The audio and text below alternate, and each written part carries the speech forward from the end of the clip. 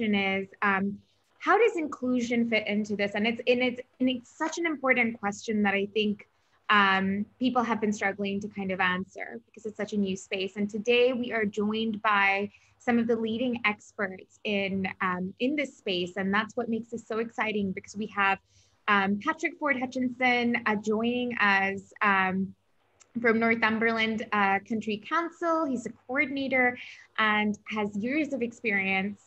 We have Lousie Dawson, who actually my co-founder and partner in Mira Partners has actually worked with before. I just learned that. She's the head of inclusion and specialist assessor for the BSME Inclusion Network.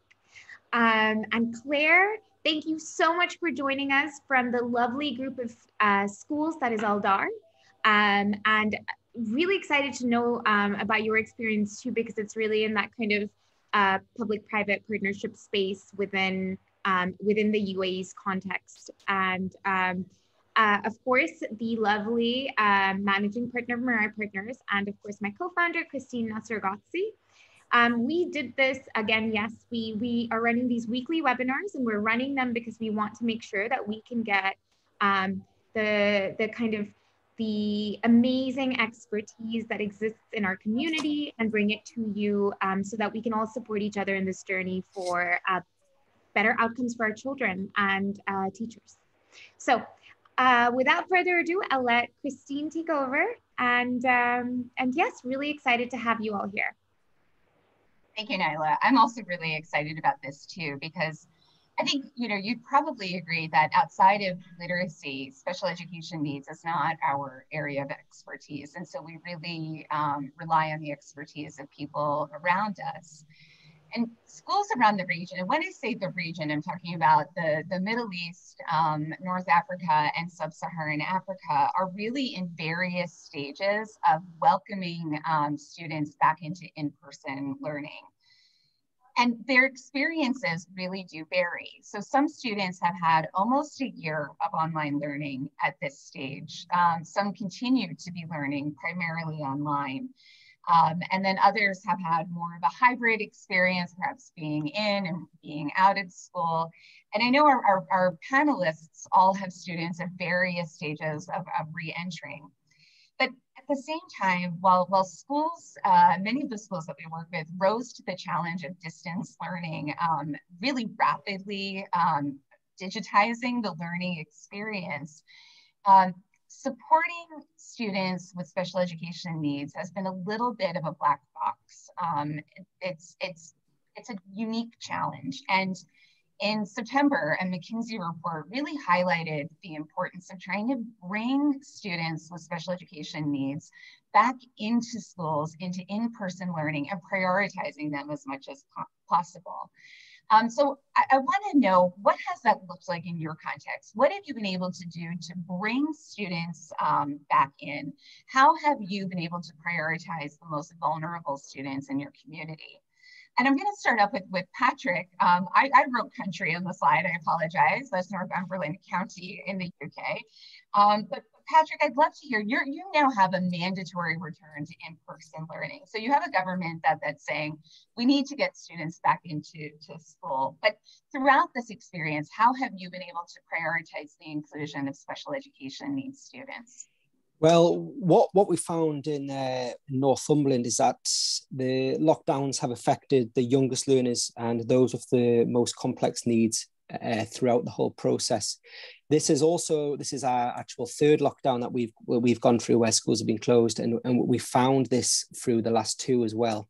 And what we found, it was very important to get the younger learners, those with the most complex needs, which meant that we're struggling to communicate, regulate, and get them back into education as quickly as possible. So special educational needs in the UK, it was never closed totally compared to our mainstream counterparts. What we had to make the decision as leaders in schools to what children we wanted to get back into school. And this was either down to their need, their age, or if they had outside agency involvement where we felt they were at risk.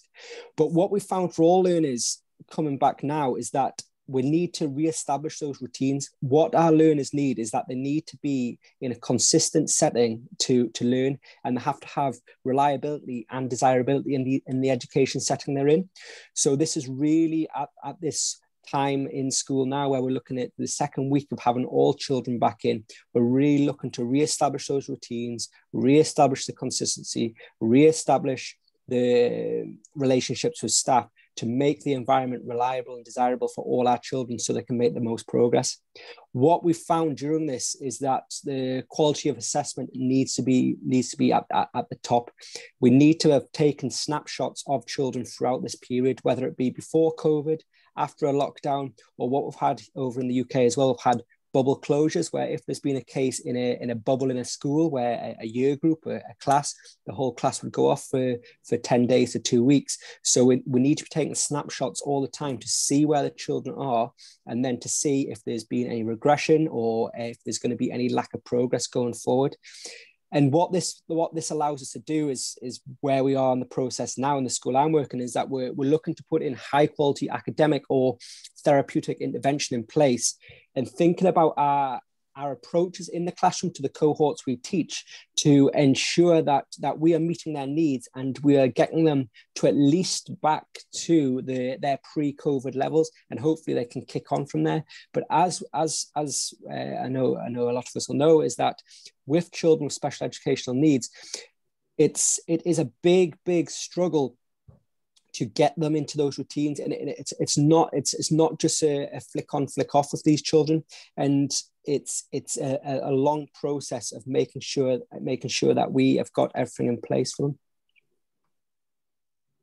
I want to pick up on something that you said that's really interesting in the UAE context. It's this idea of reliability and desirability, because families in our context currently have the choice to have their students at home or to send their children to school. And for a variety of reasons, including multi-generational households, which are very common here, many communities have been quite hesitant to send their children back. And so, Claire, as you know, you oversee inclusion across a really diverse group of schools, including the charter schools, private schools, and the ADNAC schools.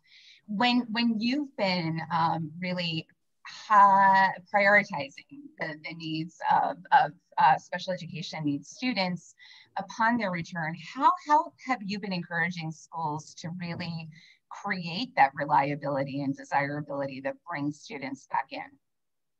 It definitely has been a challenge, and quite different whichever group of schools you look at. So for our group of private schools, really generally people couldn't wait to get their children back in. You know, there are a cohort which we're still working on encouraging back through some personal relationship, really getting the relationship of trust with the parents, and making sure they feel safe and know that their children are safe. So there's been a lot of parental work that's been done prior to getting the higher needs students back in the private settings. But in ADNOC and the charter schools, which have mainly an Emirati cohort, there has been a very, very little take up of coming back to face-to-face learning, not just for students of determination, but really just general students.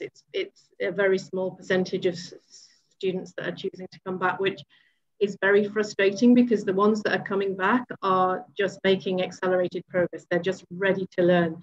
Our students in Abu Dhabi have been out for a year. You know, we've been closed for a year. So it's a very long time for those children not to have access, just general education, socializing, friendship groups. So much has been lost and missed, and it's really multiplied for those students of determination. You know, it's that they have regressed. Some of them cannot access anything online. You know, they can't access anything independently. So they've had to have an adult with them. So any assessment or that's been administered, we don't know if it's how much assistance they've had. So, you know, baselines are really not accurate. So we don't even know really where to pick up with them when they do come in. So that it's a sense of urgency that we have to get them back in. We work very hard with individual risk assessments, with families, and with the children themselves. And, you know, and trying to encourage. But with the multi-generational households, it is a huge concern for some families, and you know, and it's a valid concern. So, you know, we can push and persuade as much as we can, but at the end of the day, if the family doesn't feel comfortable, then we have to respect that and just try and provide the quality that we you know, we are doing and can do, but it's a frustration for sure.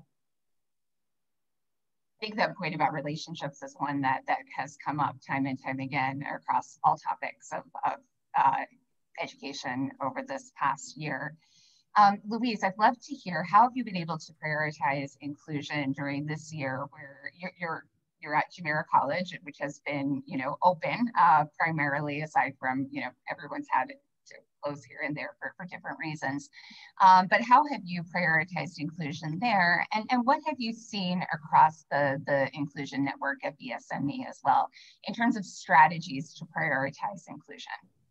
Yeah, so I think when we first went into lockdown on March the 5th, way back when, we basically brought our Easter holiday early, and we had 2 weeks to get online. And again, being with primarily private schools, being able to have access to technology and the internet, and having students who were used to that technology, a lot of our children were able to continue accessing education. And I actually think across Dubai, many schools did a really good job of keeping children engaged, keeping children online, and keeping them on task. And I think also because parents are paying that private fee, which is what Claire said, they have much more invested interest in having their children online. I think our highest need children were the biggest challenge for us, especially those children that couldn't access the technology and did need that adult with them.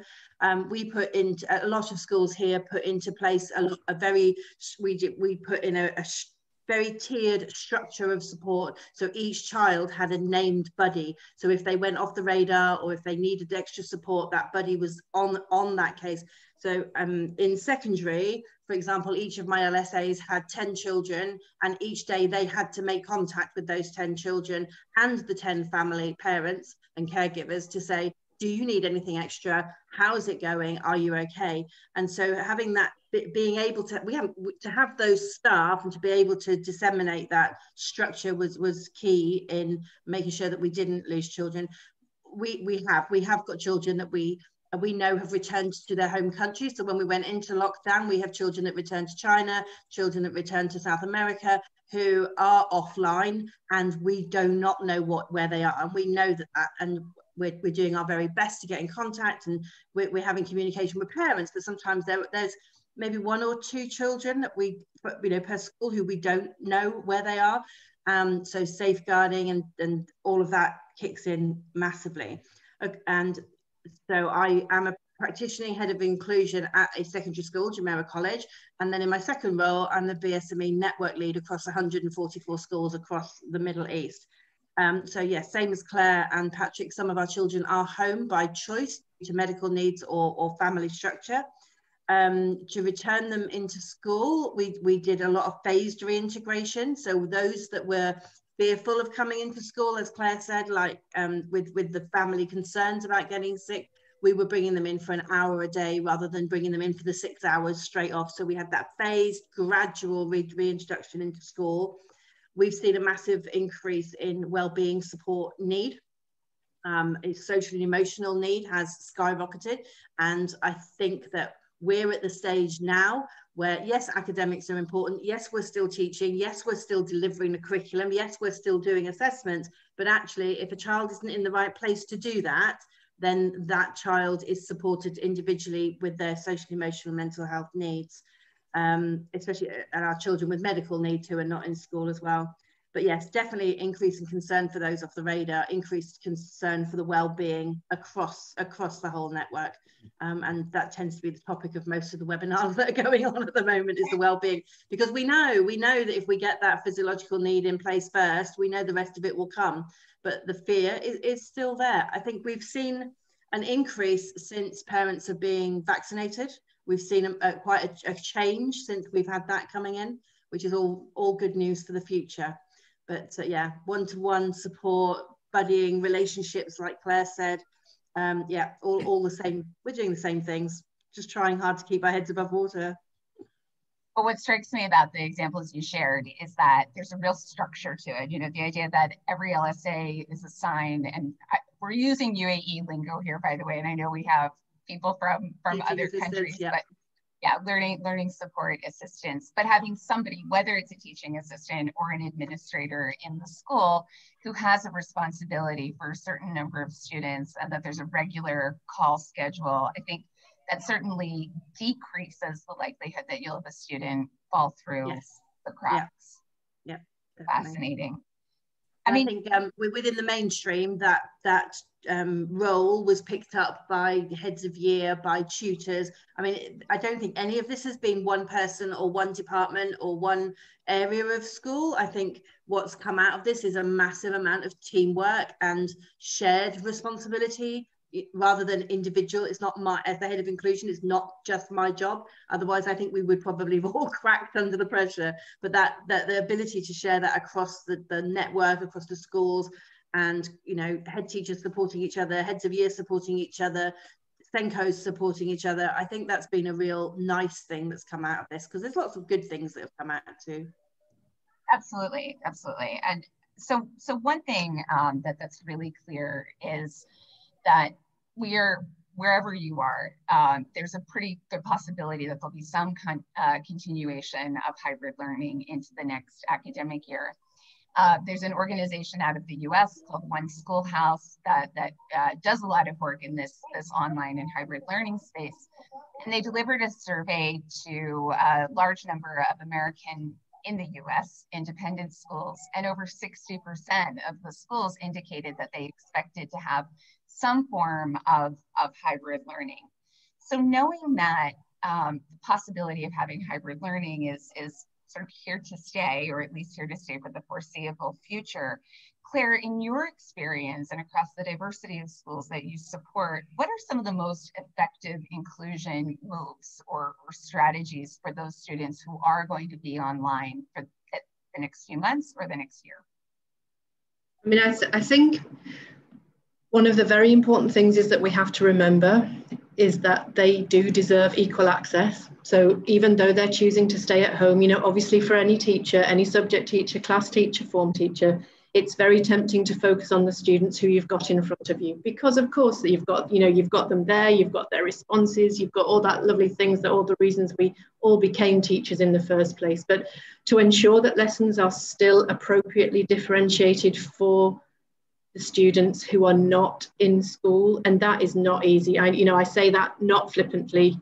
It's a huge challenge, and has been a challenge for teachers to get effective differentiation via distance learning, because you just don't have the response that you have from the students who are there in your class. But I think that really needs to be a focus and a priority. I know from myself and my colleague who work in HQ here, doing that training and in small chunks, letting them try it, seeing if it works, working out the impact. So still that ongoing staff training, which is hard. It's a hard balance to achieve when staff have had to learn so much so quickly and are out of their comfort zone most of the time. We're very, very aware not to keep putting too many new expectations on them.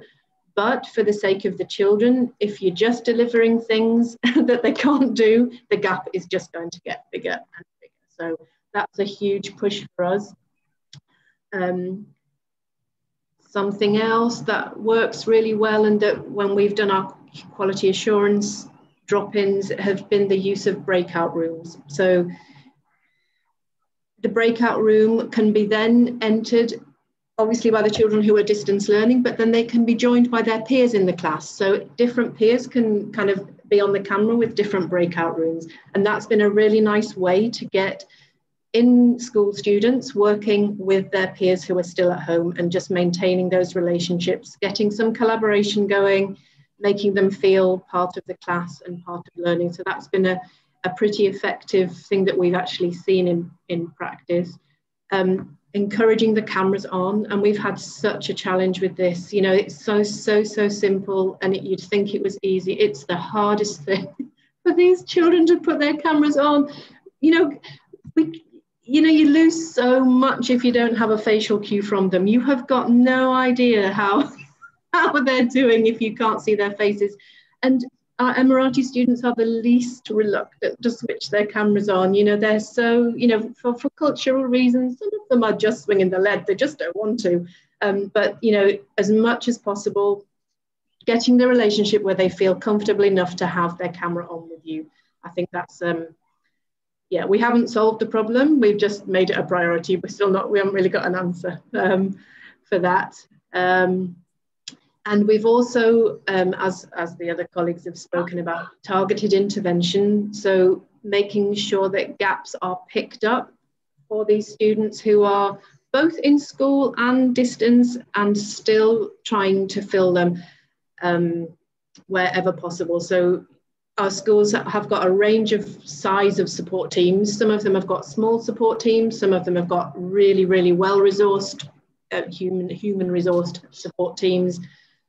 But pulling in SLT to do those interventions if there's a lot of students in the class that haven't picked it up, rerunning the lesson. You know, I mean, the good thing about hybrid and having lessons recorded is that students can go back, you know, so really encouraging that way of working. And I do hope that that's something we keep, you know, we hold on to when we are one day all back. But, you know, have those lessons as a bank of revision or, you know, a basis for intervention. So it doesn't have to be a teacher running it. It can be an LSA, or it can be an inclusion assistant or a CA who actually just reruns the class and is there to pick up misconceptions. So we've had children who've done phenomenally well online, you know, without a doubt. Our students on the autistic spectrum have really thoroughly enjoyed not having any social stress. You know, they've enjoyed only having to look at their computer and not really talk to anyone, and academically probably doing great. You know, on the flip side, we've had children who just haven't really probably learned anything for a year. You know, and it's finding ways to reach those, I think, that, and I'm really sorry, I don't really have an answer to that, but the formative assessment that you do at the start of every session must be a sort of a sustained and regular practice. So, you know that there is just, you're not going to keep the attention of a child who's learning via distance and doesn't know what's going on, you know, so wherever you can, and good use of your support staff, if you're lucky enough to have them, which not everybody is, you know, I know that, but really utilizing them and in the breakout rooms is a way to address. But even when you talk about the support staff, I think, you know, one takeaway is just to think about it as people within the community, because I know we do have some guests on the call or attendees who may not be in environments where there are support staff, but you know, if you really look at the range of who can be brought in to support lessons, especially if something's pre-recorded, or to check in on a student through that phone call. And using experts, using your students as experts, you know, both online and in school, you know, so if you can find a student who's learned it, and, you know, we know the best way to embed something is to teach it to someone else. So, you know, use of those students as well is, you know, we encourage our teachers to use anything you can to overlearn, overteach, because that's what, you know, those students are missing really. But yeah, I think they would be my key highlights, I think, of things that have worked well. We've struggled, you know, I would love to say IEPs, but we've struggled to make them meaningful really via distance. You know, it would have been a case of rewriting the rule book on IEPs to make them meaningful for the students who are still via distance. You know, so that's an ongoing thing for us to try and make those impactful. And that may be an area. We do have to acknowledge this is a temporary thing. This is not going to be forever.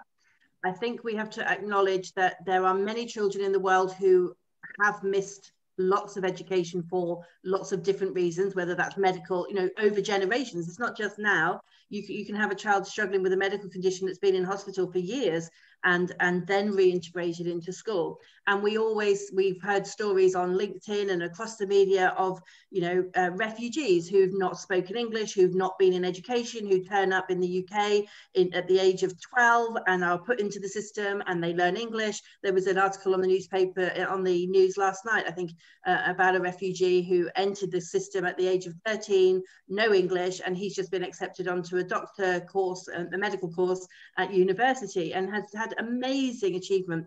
So I think there is a different story for children of determination, children with special needs, because we don't want them to lag behind, but also we can, I don't like catch up, we can help these children to still be successful, even if they have missed a year of education. And we know that as educationists, we know we have spiral curriculum in a lot of the systems. We know that we can go back and overteach and overlearn, and that there is space and time to do that. And we do have to give ourselves a little bit of a break. We didn't ask for this. This isn't our making. We have to just keep supporting each other to do the very best by each individual child, and we will get them there. Education is a marathon, not a sprint. And losing a few months, to me, as long as the children are well and healthy and alive and happy and having some form of connection, we will get them there, because that's what we do, because we've always done that. That's nothing new. I think that, oh, sorry, go ahead. I think that's very much what we see in the UK as well. There's a lot of sensationalism in the media, definitely about how we're going to have a lost generation of children, and this is going to be a problem for the years to come. Children are resilient. They are probably some of the most resilient people in society, and especially the children that we work with who in special educational needs that have to come over so much to get to where they are. These children have already proved that they're resilient, and they will continue to prove that they're resilient. My own husband is who hates. Oh, sorry, my own husband who hates when I talk about him on webinars. He's somebody who grew up in a revolution and a war, and throughout both of those did miss a substantial amount of school, and yet there's a lot of learning that you get from observing conflict. So I think it is important, and I'm quoting Asha Alexander, the principal of Kindergarten Starters, in saying this: we have to acknowledge what the children have learned, even when they've been out of school at the same time. But I wanted to talk with you, Patrick, for a minute about the data that you're getting in, because you do have, most, if not all, of your students back at this stage. You talked a little bit about the impact of the hybrid learning model and trying to get the students at least up to where they were at this time last year. But how will the data that you're collecting inform instruction for the next year? How are you looking at instruction differently now than you might have been a year ago? The main data that we've collected so far this year is that we've got around 25% of children that have shown some regression. So those are the children that we really need to focus on and really think about their curriculum and going forward from this point into next year.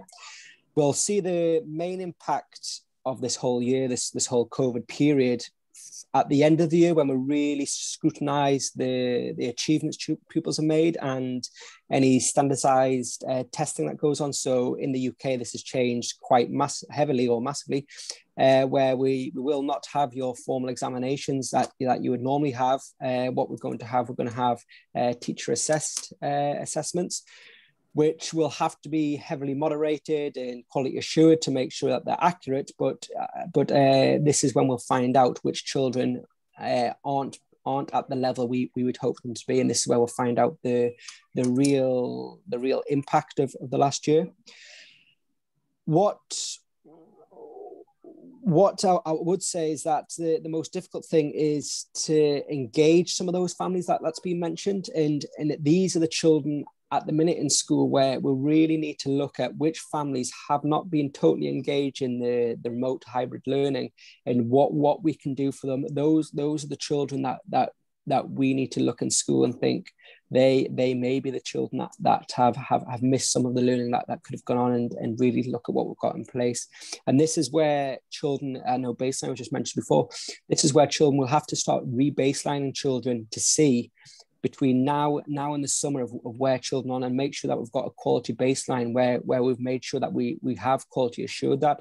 And this has been through the normal quality assurance procedures that we would see in a school where we complete some moderation, which we've been doing over the last couple of weeks. We would do some deep dives, book scrutinies, observation. But the main thing I would say that we need at the minute is really to empower teachers to what they're seeing in their classrooms, seeing across school, and have those discussions with each other, and really open the doors for staff to discuss and to share ideas, and to really think creatively how they can try new things to really help these children. Because the next thing that we will need to look at, which is in the UK, which is going to be difficult until I'd say September, is that external quality assurance. Because I know in a group of schools that I work in, we use very similar assessment systems. We follow very similar curriculum. We follow the same advice from central government. So that external moderation of relying on each other's expertise and relying on each other to look at things in a slightly different way and through a different lens is what gets the best for the children. And once we're able to do this, this is where schools can really think of and modify their curriculum going forward to how we respond to this COVID. And what we have currently is that we have the media and government ministers coming out saying that schools will be open longer, holidays will change, more learning support assistants will be brought in, and these may be all great ideas and they may all work, but you have to have the plan and the strategic thinking behind that in every school or in every area of school to go forward to make sure this has an impact. And this is where the direction really needs to be thought about. In my opinion, the direction really needs to be thought about in British schools from this point to July, and then in September, you're really running on the curriculum that you've gone through. You've quality assured the assessment. You've had those professional discussions. You can really think about what is going to be responsive to the pupils in front of you, and you may not have the breadth that you previously had because you may feel like it's not appropriate for children to have all the areas of the curriculum. You may really feel that social communication is something that really needs to become a focus. And I know it does with the pupils that I work with, that remote learning and speaking to each other on screens, on telephones can only develop communication so much, but that face-to-face communication, children, especially with autism, getting a feel of how people react to them or the expressions people make, because obviously they find it very difficult to read these things, is we need to be giving them those experiences. And it's all about the experiences and how we plan our curriculum to give the children the experiences that they need. Thank you so much for those insights, Patrick. We really appreciate that. I'm going to actually move a question kind of up on my list since we're talking about assessment. Louise, even for those folks who are not at British curriculum schools, I think we understand that assessment is changing. What do you see as the impact of the shift in the approach to assessment among British curriculum schools? And if you could just explain what that is a little bit for non-UK folks. And then, what do you see as the impact to changes in assessment on students of determination or students with special education needs? Sure. So within the UK system, at the age of 16, they take a series of GCSEs, which are provided to us by the UK government. And we administer those under test examination conditions. And for students of determination, students with special need, they have the exam access arrangements in accordance with the exam board in the UK, JCQ. And then we go through another 2-year program of A-levels and AS and A-levels. And then we sit another set at the age of 18 of JCQ exam board regulated assessments. And so this year, as similar to last year, a little bit different, but similar to last year, the teachers are awarding the grades for the children instead of taking the formal sit-down assessments. So we know that there's pros and cons of formal assessment, and that you will sit an English exam from 10 o'clock until 11 o'clock on Tuesday, and you will be measured against all the other children sitting the same exam. So the pros of that are, in the preparation, there's lots of time for children to have self-analysis, lots of time for them to do past papers, lots of time for them to revise. We know that exams are a tool for life, because it is something that we generally, you know, depending on your profession, we have to go through assessment throughout our life, and we do need to get used to that process. We do know that if you are successful, then that can increase confidence and self-esteem in you as you go through the process. It also teaches children to self-regulate their anxiety, so that they, because again, anxiety is something we're all faced with when we have heavy workloads, when we're told to go into lockdown, we all have that, oh my goodness, I've got 400 hours work to do and I've got 2 hours to do it. So being able to self-regulate and manage that is an important life skill. So, and obviously then the results are all standardized, and this can help us to detect flaws in teaching. So not necessarily, so the process leading up to the exams, when we do mocks and when we do practice assessments, we can identify where we might have misconceptions across a group of children. So it's not that the teachers are doing a bad job, but that we know that sometimes we're not delivering what the children need in order to make that assessment meaningful. So there's lots and lots of pros to having an exam system. The cons are that when we are doing teacher assessed grade, we need to make sure that all the teachers are trained and have the same level of ethos and ethic and moral behind what they're awarding.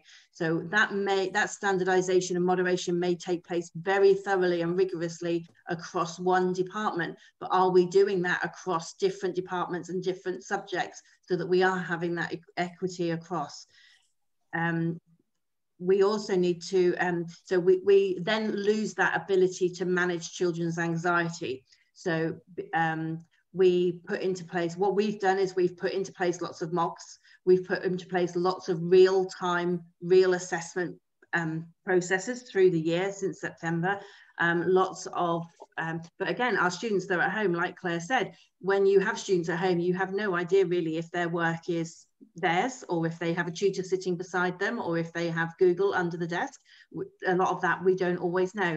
So we use something called ExamsNet, so we can put the paper up and the children can only access that screen. If they come off the screen, the exam shuts down. So there is some technology behind what we're doing to ensure that we have that rigor across our assessment. I think the biggest thing for me about teacher assessed grades is, having been doing this for 20 years and working with children with autism and ADHD, and probably a little bit myself too, I don't perform at my best. And I know many of my students don't perform at their best until they are under the pressure of, you have an hour, demonstrate. So I've worked with a child with autism who made a lot of sense to me, because he said, I'm not explaining in my mock paper what photosynthesis is, because I know the teacher knows what photosynthesis is. I don't need to explain it to the teacher. So I used to have an alien puppet in my classrooms where I'd say, okay, you're not explaining it to me, you're explaining it to this man in outer space who doesn't know what water is, who doesn't know what sunlight is. So explain it to the alien, don't explain it to me. And I know from history, from year on year on year, my ADHD kids and my autistic kids do far better in real assessment than they do in mocks, because that isn't, they know it's not the pressure, they know it's a practice. And I think having that history of mocks through their life, they know it doesn't mean anything, but they know the GCSE does mean something, so they all perform better. And I don't think that that is a widely known fact amongst typical teaching staff who are moderating these exams, to be able to implement that. So if they're a CB borderline student, they would get that B in a real exam. If they're a BA student, they would get that A in the exam. And it's having that confidence. I don't think teachers have the confidence to know, and I don't think we've done any analytical, data moderation about the reality that this does happen. I have anecdotal, I can tell you year on year, my children with SEND always perform better than they were predicted to perform. And I don't think that that's widely accepted and acknowledged. So that for me is the con of having those assessments. I had no idea. I'll say that. Right. Absolutely. Okay. And I don't know, I might be wrong, because that's just my experience and what I talk to with my friends. I don't know, Claire, Patrick, do you see the same kind of trend with your students? I would say, especially in maths, I teach a lot of maths, and what I definitely see in maths is that children do exceed expectations, especially in that black and white. And it's, as you say, with a lot of children with autism, their rationale for working that hard on the lesson won't be there, especially if there's a subtle change, whether it be the weather, whether it be elsewhere in the learning environment. They're not going to perform consistently every lesson. But if they have the idea at this exam, it's going to be the thing that really measures them. They'll work with that. Yeah. It certainly strikes me that, a great deal of thought and training will need to go into this. And Claire, earlier you were talking a bit about training in these small chunks. And part of that is because this has been a completely new space for everyone. Of course, like online learning is not new, but being a brick and mortar school and shifting into online is certainly simultaneously teaching online and in-person students. This is new, right? And so there have been a lot of unknowns. Now we're starting to get a better sense as to what's working, what's not working. But I'm really curious about school improvement planning for next year. And so as you're working with the school leaders, with the principals across your network, what guidance are you giving them with regard to inclusion and school improvement planning? I mean, absolutely. And it's been everybody's priority about what next year is going to look like. All of our school principals, whether they are charter, ad hoc or academies principals, have been instructed to create a kind of close the gap curriculum. So as part of their school development plan, they've got this addendum which is completely focused on closing the gap. Now that gap is not just the academic gap, as Louise was saying. We need to know how they're coming in and what they're coming in with. A lot of ranges of anxiety. Some students are running in, can't wait to be back. Others are pensive. Others are very, very worried that they are behind. Some are worried that they've got no friends anymore. Our cohort has changed. So many people lost their jobs. They're going back to classes which that are unrecognizable to some of their students. Many of our private schools had pilots' families in them. Well, those pilots have now gone. So in a year, their friendship groups have changed. Some teachers are not there anymore. So to really be mindful at all points of the level of anxiety and the emotional health of, one, their children, two, their staff who have had a year that really, if teachers have survived this year, they are just, they're certainly my heroes. And also the anxiety of parents, that we've got a triangle of stakeholders in our schools who, and they all deserve equal care. Obviously students are our priorities, but if their families are not okay, then they are not okay.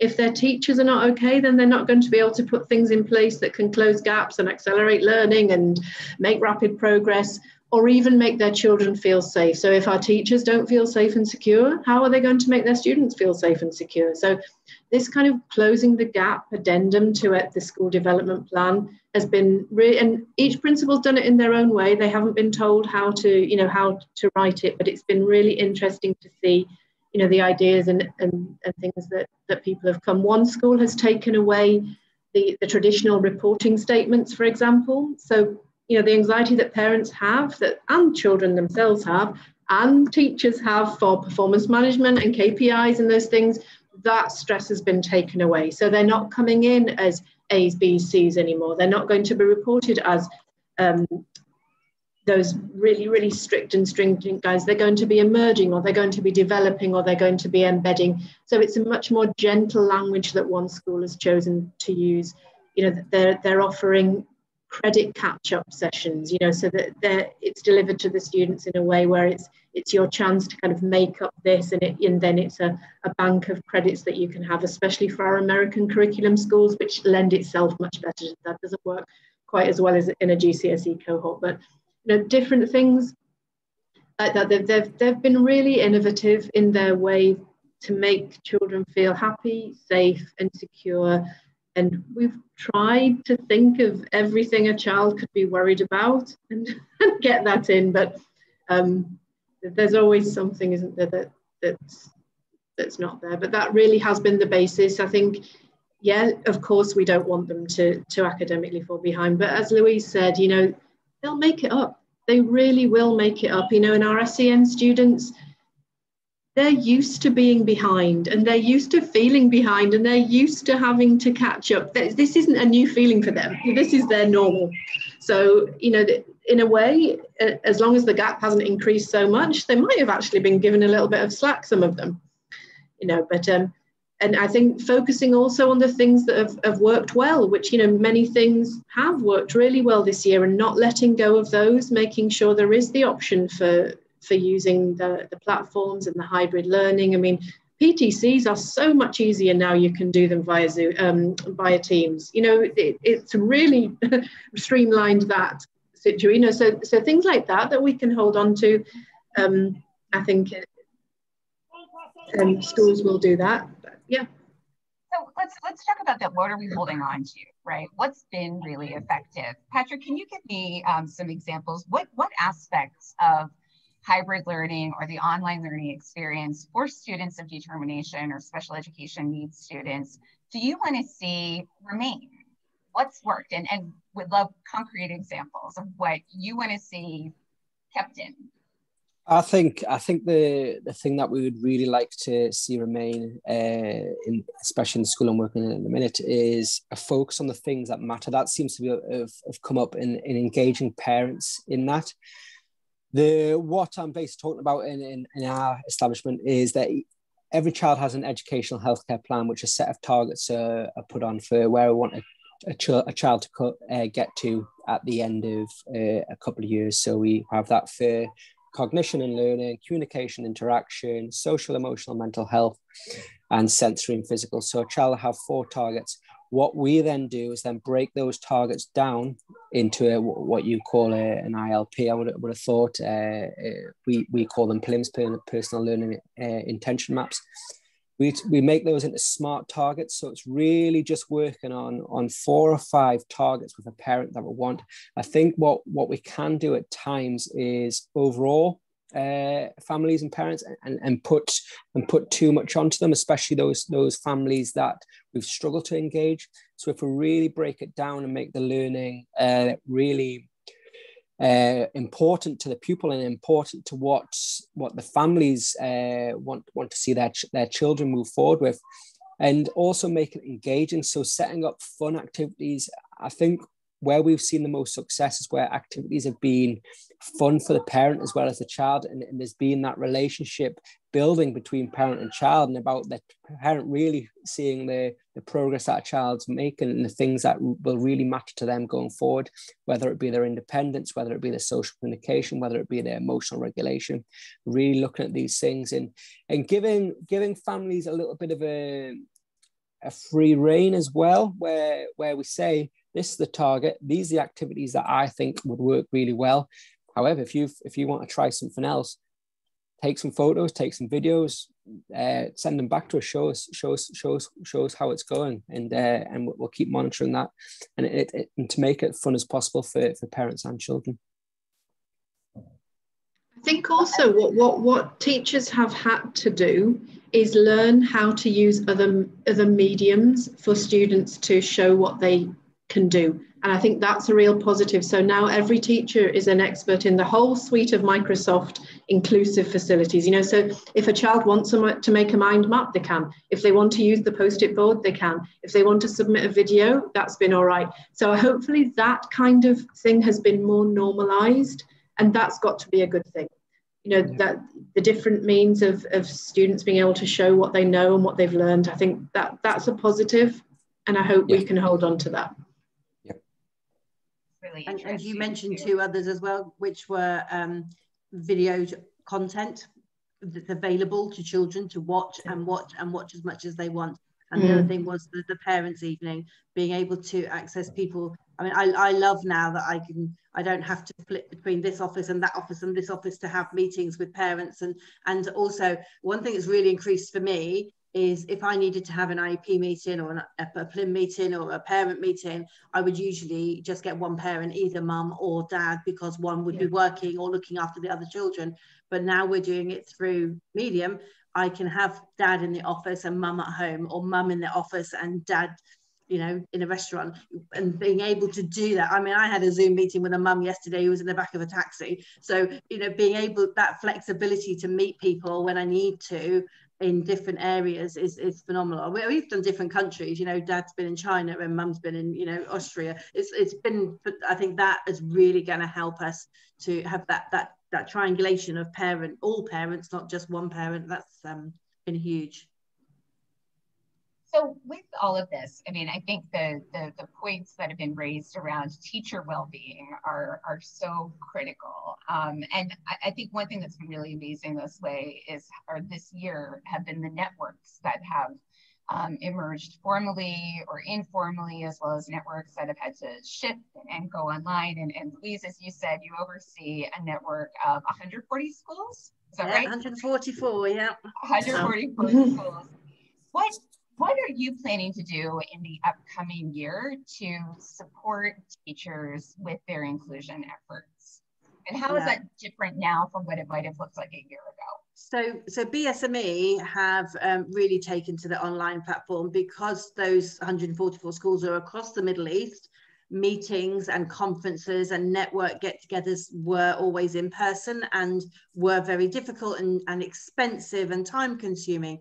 So what they did originally, right at the beginning of this, is they created a bunch of networks by topic. So I manage the inclusion network, but we have EAL network leads, we have English network leads, we have maths network leads. I mean, there's a massive list of all the different networks that are happening. And those networks are performing in 3 different ways. So we have every 2 months, we have a webinar on that specific topic with speakers. So we have the webinars like everybody else. We have chat forums now on the BSME website. If you have an inclusion question, you can go onto the chat forum and we can respond to that. So you've got your networks being built, your bi-monthly webinars and your chat forums for BSME, which has been phenomenal. Within I was going to say UAE, but actually we have people from Africa and Singapore, and we started this was born of a group of friends, my friend Catherine and Susie and myself. I think we were about 2 weeks into lockdown in March, and just sitting here feeling, I'm not doing enough. I'm not doing enough for my children. I'm not doing enough for my friends. How on earth do I help teachers? What do I do? So we just went, anybody want to join us for a chat and a coffee? And we all came on Zoom, and it born the Wellbeing and Inclusion Network across, which is separate to the BSME. So it's a more informal. BSME is formal, and the Wellbeing and Inclusion Network is very informal. Anybody can join. We have a different topic every 2 weeks, and we alternate SEND with well-being, and it has been teacher well-being at the forefront of nearly 50% of our webinars have been, what can we do? How can we, we can't buy flowers, but we could give people half an hour off. Can we cover people's lessons? Can we create a video and share it amongst our teams? How can we help teacher well-being? And that's been massive. We've got 500 Senkos on that group who come in regularly and talk, and I can see a couple of names here for people who join us.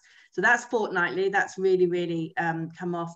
In terms of priorities for us for next year, or for tomorrow, for the next, is to continue embedding. We have a Dubai inclusive education policy. So it's to continue embedding that, which has kind of, in some areas has had to stall because we're not in school, embedding that practice, continuing the training. So we talk about the students having those videos so that they can pre-learn and overlearn. We've created a whole bank of videos that people can come and watch for, what is a good IEP? and how does that fit into your context? Because every context has a different format. What are your strategies for differentiation? How do we upskill each other? And the biggest thing from all of the networks is we're all okay. We are all doing brilliantly, and we need to give ourselves a break and a pat on the back, because this wouldn't have happened in the 1801 pandemic. This wouldn't have happened in the 1701 pandemic. This is phenomenal what we're doing, and everyone's just coping, and we need to give ourselves a break with that, because we have done it. Every single teacher I know, every Senko I know, every leader, anybody that's involved in education, the outpouring when we went into lockdown, the amount of technology that was provided to us for free. And I know that some of that was a lost leader, and I know that some of that was intended to up their own profits, but the intention to provide us with technology that we could use and with no obligation to buy. It wasn't, we'll give you 3 months for free and you have to buy the contract. It was completely free, and that's education. And actually the world has really, really come together in a lot of good ways, which is what we want to take forward, right? That's inclusion. Everyone belonging. That's inclusion. That's amazing. I think, one of the schools that we work with, actually, Lagos, Nigeria, they did a survey for their students on what practices were working, what practices weren't working. And one of the teachers or school leaders was telling me that in the survey, one of the students said, "You're being too hard on yourself. You're doing everything you can." And I think it's really beautiful that the students actually state, probably more than parents, how different the teacher's role is, how many more responsibilities have been placed on them. So I'm going to ask you each for one last thing as we wrap up. And it's actually more for the teachers and educators who've joined us this afternoon. What's one of your top self-care tips as we navigate this complex and uncertain time? Whoever wants to start us off. Turn off your computer regularly, really regularly. Make sure that you have time designated. I'm rubbish at it. I don't turn off. I'm here 5 o'clock, still going at it. I've got another meeting straight after. I am absolutely rubbish at the self-care thing, because I get my satisfaction from helping everybody else. I think, like a lot of people in inclusion, we have to make sure everyone else is okay and we don't worry about ourselves. But if I have anything for anyone, make sure you turn off your screen regularly for good self-care time. That's television screen, phone screen, laptop screen, iPad screen. All technology needs to. Don't leave us. Everyone's leaving now. Yeah, I know. I was like, not yet. We've got one more minute. Hang on. That's the middle of our webinar. Turn off the technology at some point tonight. Yeah. 501. It's all good. Patrick, how about you? I would say enjoy your weekends. Really, weekends are for the kids. Even though they've been at home, we haven't been really with them if we're parents. My weekends now are 100% for my children. No work at the weekend. That's different, right? I would, it's a little bit of both there, where I would very much say don't have your emails on personal devices.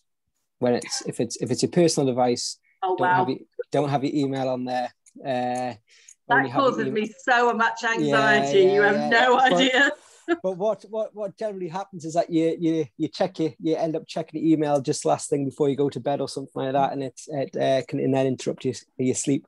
But also, yes. I think that timing thing is very important as well. Is if you decide and at the start of the day you're going to be leaving work at 5 o'clock, make sure you leave work at 5 o'clock and make some time for yourself. That if you want to go out for a walk, if you want to go and do some exercise, make time for that. I'm a father of three children under 6, and I know sort of by the time I get home, then it's dinner time and then it's bedtime. By 7 o'clock, it's really that time where it's like, right, I need some time for myself now to switch off and charge up for the next day. Wonderful self-care tips. For everyone who's here, I just want to let you know we will be running another webinar this time next week. The focus of that webinar is on child protection and safeguarding in hybrid learning, which again is one of those sort of complex topics. We'll be sending out information on that. The following week, it will actually be on Monday at a later time. And it's going to be on quality assurance. So that's a super interesting topic, I know, for our team. Claire, Louise, Patrick, thank you so much for your generosity of spirit and for your time today. We're very, very grateful for to all of you. Thank you. May I share your LinkedIn details with the participants? Great. Yes, please. Okay, well, thank you. Have a wonderful night, everyone, and go turn up your screens now. Yes. Cheers. Absolutely. Bye-bye, everyone. Thanks, Al. Thank you. Bye. Nice Cheers. to meet you all. Take care. Bye. Bye-bye.